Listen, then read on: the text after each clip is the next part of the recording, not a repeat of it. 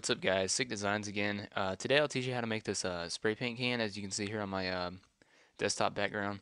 Alright, so Cinema 4D open. We're going to go into render settings, change this to 1280 by 720. Then go down to save, change this to JPEG. Go ahead and click this option here, and this is where you're going to end up saving the picture to. So I'm just going to name this spray paint can. So just go ahead and select where you're going to end up saving this when we render it out. And yeah.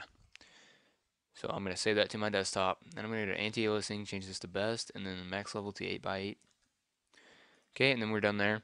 Now we're just going to go ahead and click this icon, bring down a floor. And now the first thing we're going to do is go to add cube object, and we're going to add a torus.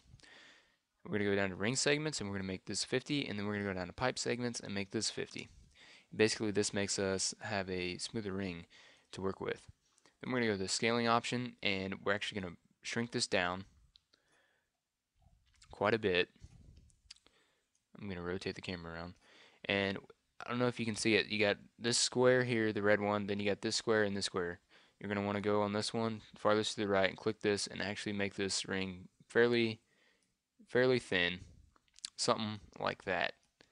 Okay, and then we're going to go back up to the cube icon, go to cylinder, and I'm going to bring this up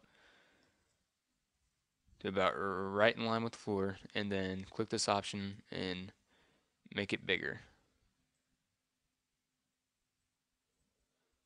So just something like where it kind of fills the torus there, as you can see. Alright, and now once we have that, we're going to go ahead and take our cylinder, our torus, excuse me, and we're going to Control C on it and Control V, and that copies and pastes it. So now we're just going to, with this torus point 1 selected, we're just going to click this green arrow and drag it straight up without touching anything else, and just get it to where it looks like the brim, the torus, is slightly above our cylinder here. So we have that. And now we're just going to go up and create a sphere. So go back again to this cube object, create a sphere, change the segments on it to 50. Go down to type, change this to hemisphere, and bring this up to the top here. Scale it down.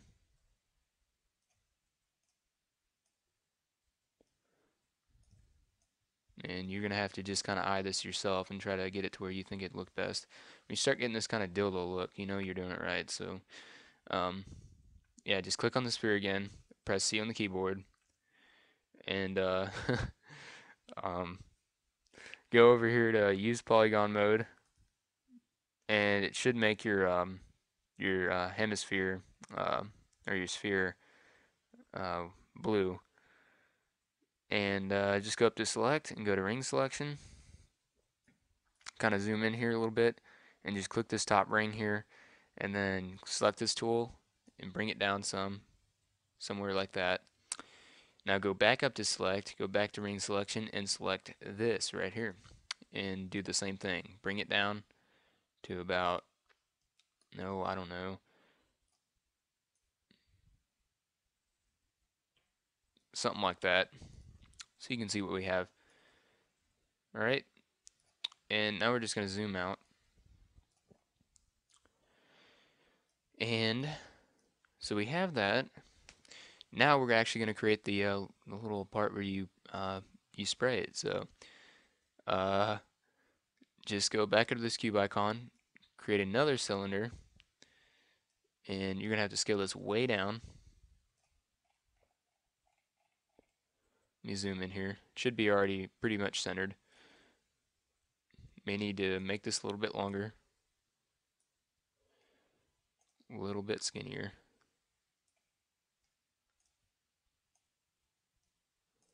Alright, so that looks pretty good. Now we're just going to go back up, make another cylinder once again. Or actually, we can just delete that and Control C, Control V to copy this one. Bring it up about like that. And now we're just going to go to where it says use model mode, click this and make this larger.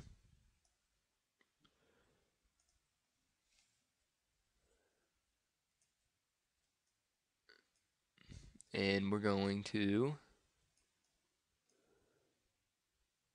yeah, right there. See this little square here? We're going to take this and stretch it out to make it wider. That's what I was looking for and just couldn't find it. May need to make this a little bit shorter. No, like I said, just kind of eye it, whatever you think looks best. I'm not going to spend a whole lot of time on this since this is a tutorial, but you can kind of see, kind of got a spray paint can shape here. And now we're just going to go ahead and start applying the materials, because if we render preview this, that really looks like crap. So double click down here, or actually for the first thing, go to create, go to shader and go to new key. Double click this box, go to diffuse A, bring this up to about 75%, and then just drag this onto the floor here.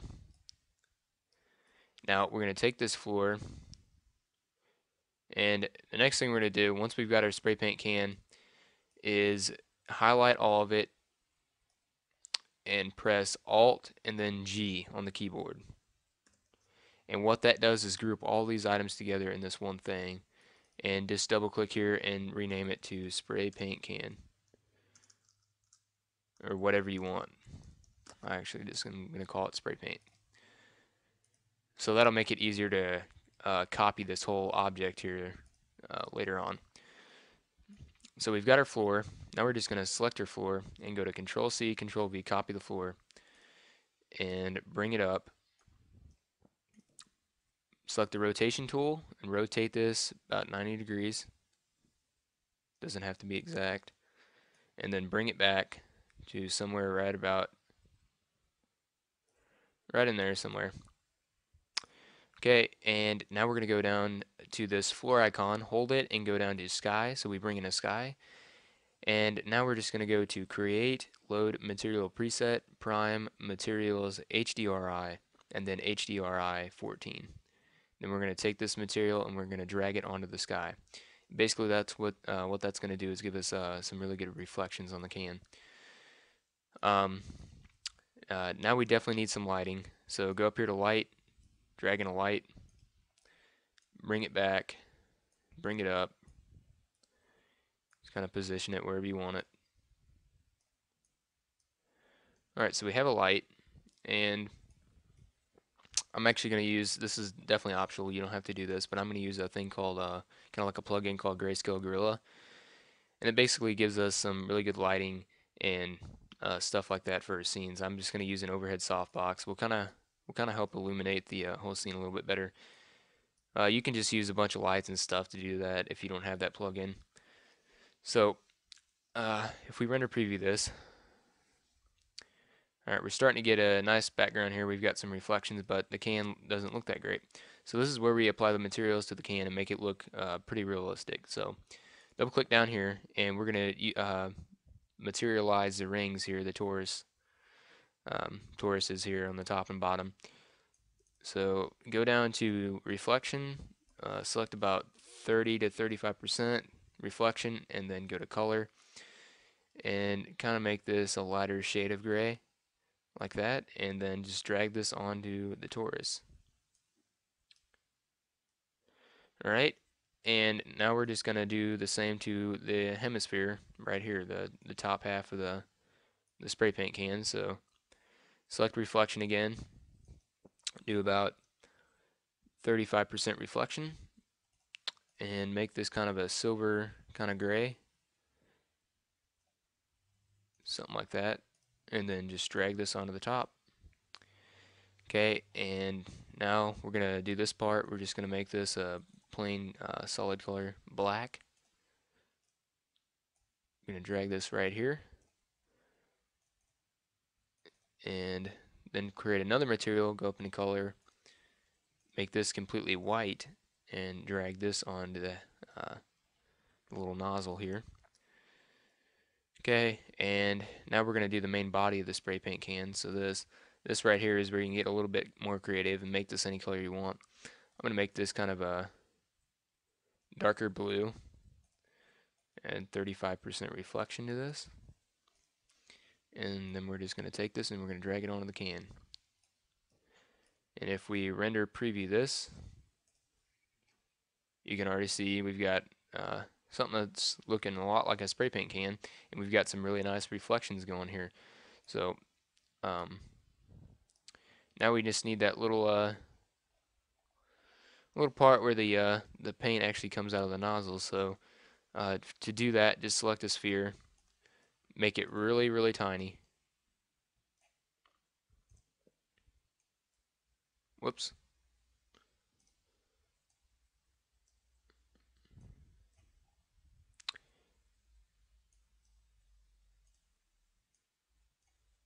So just size this down as best as you can.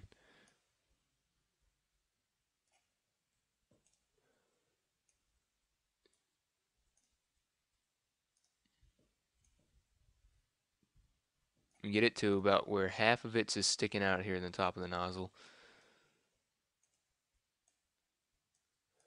About like that. You may need to make it a little bit smaller. I don't know. This is all just on your judgment. And we're just going to take the mat we made before and drag it onto the sphere also. So now we've kind of got it to where it looks like that's where the paint's going to come out of the nozzle. So if we render preview that, you can see that that's actually looking pretty good. Yeah, that's it, guys. That's pretty much it. So the reason why I had you group this together is because if you want to say copy this, you don't have to make this all over again. Just click on the little thing, the whatever you name this, Control C, Control V, and that'll actually make a complete copy of our last spray paint can. So you can see if I drag that out, now we've got 2 cans of spray paint here. So that's basically all I showed you that for. The only reason why I showed you that, and then if you want to, you can just rotate this, put it in different positions, that kind of thing. So I'm just gonna delete this because we really don't need that, or at least I don't. And one last thing to make this look a little bit better is go back into render settings, change the effect to ambient occlusion, and render this, and this will make it look a little bit better. And yeah, guys, that's pretty much it. So this is our final product here. This is what it's going to look like whenever it's completely done rendering. And like you saw in my desktop background, you can put your name here on the can, or just whatever you want to do. Just make kind of a scene, and that's pretty much it. So if you guys really like this video and it helped you out, please give it a thumbs up. Please comment, let me know what you thought, and I'd really appreciate it if you subscribed. And if you do, I will subscribe to your channel also. So, all right, I think that'll cover it for this tutorial, and I'll see you guys next time. So, thanks for watching.